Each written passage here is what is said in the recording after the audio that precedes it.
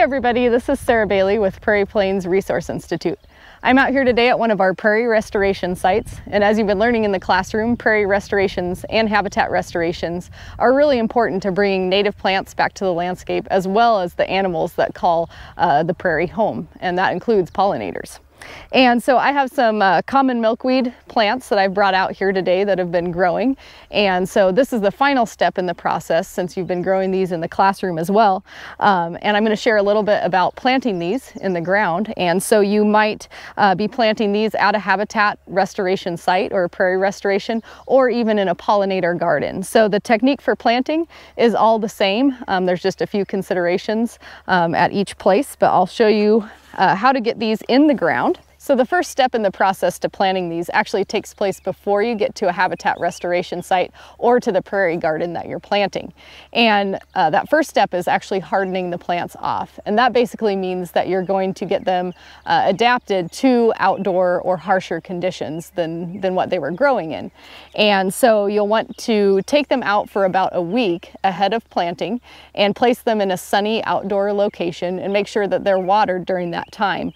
But having them out in that location will help them adapt better to windy days or direct sunlight and UV rays that you don't typically find when you grow them indoors or in the greenhouse.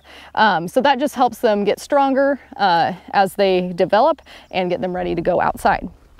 So once you've done that and you get out to your restoration site, the planting is a pretty simple process, but you'll want to follow just a few really simple instructions just to ensure that they will survive and do well at their site. So first is digging a hole that's going to be deep enough and wide enough.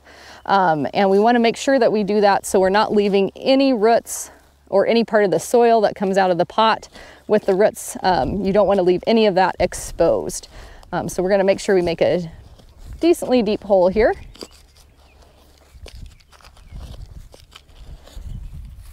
And then you will want to take the plant out of the container, so you might squeeze the edges just a bit and then carefully push that plant downwards and out.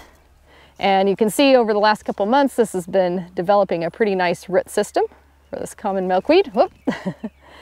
And then we are going to put that in the hole, and I'm going to make sure when I do that that I can still cover over the top of the soil here from the pot, that I can cover that with quite a bit of soil.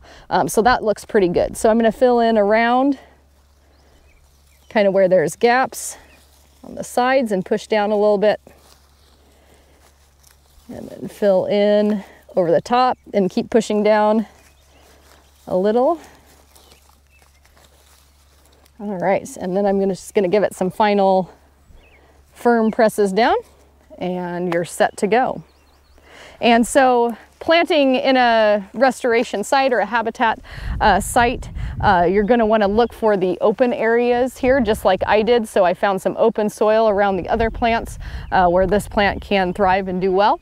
If you're planting in a pollinator garden, say at school, you'll want to work with other teachers or other people that are in charge of that project and kind of figure out the best areas for that and space the plants out a little bit so that they have space to grow too.